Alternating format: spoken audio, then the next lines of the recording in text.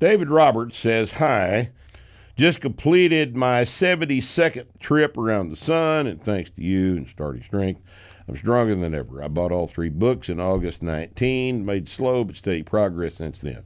Thanks to the videos, podcast, Self-Sufficient Lifter Camp with you and Nick at WFAC, another Self-Sufficient Lifter Camp with Santana at Weights and Plates, and a form check from Rusty. I have improved my form, added weight to the bar, and remained uninjured, barely even sore throughout the process. I'm 5'11", 205. That's a good size guy for 72. Yeah, you know, he's doing all right. Doing fine. Lifts are 315 for 3 for deadlift, 3 sets of 250 for 3 in a squat, 3 sets of 170 for 5 on the bench, 3 sets of press at 112.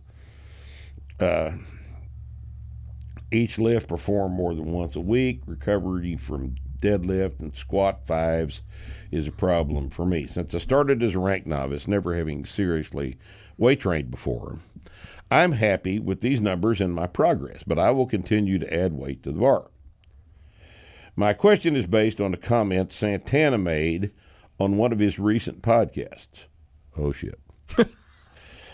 When you wrote Starting Strength, did you realize that your impact on the older population would be as dramatic as it has been? I didn't know that it had been. Dave, I appreciate that, but what has my impact been on the older population?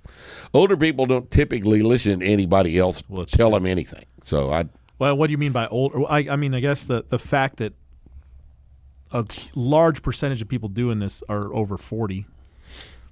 Yeah, you know, I don't know what he considers older population, but I would say that when what's the average age of the people in the franchise gyms?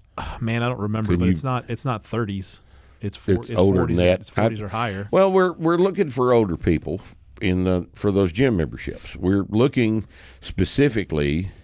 Well, what we find is that younger people already have this. They already point, right? know how to do this, and they're not gonna listen to anything we say because what we say conflicts with what they hear from these idiots on the internet.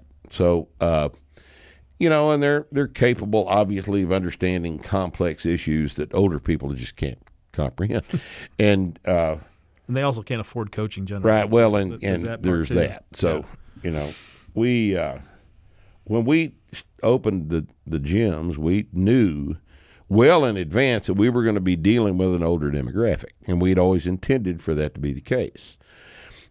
We probably don't have any 18-year-old members in the gyms. There's a couple young. There's even some under 18 people, but it's rare. I mean, most people are in there. It's not the bulk. It's less than 5% of our. Yeah, professionals in Austin they seem to be a little younger. You know, Boston I think has a younger demographic, but you know, 40s. Professionals, 40s, 50s, and you know, in 30s. Wichita Falls Athletic Club, aside from Rusty's kids that he trains, same deal, right? Yeah, you know, you walk in there at any time of the day, and everybody in the room's 60. You know, everybody in the whole building is 60 years old. Yeah, that's no shit. No, that's actually the case. If you're in there at Monday at like 11, there's nobody other than Rusty under the age of 40 in there. Right. And you know, I was in there the other night. Me and Mike Morrison and who else? Phil are in there. Me and Mike Morrison and Phil are in there, and the 3 old beat up fuckers that, you know, that's the only people in the room. Or, you know, Morrison's 70, I think. Wow. And Phil's, you know, Phil probably 62.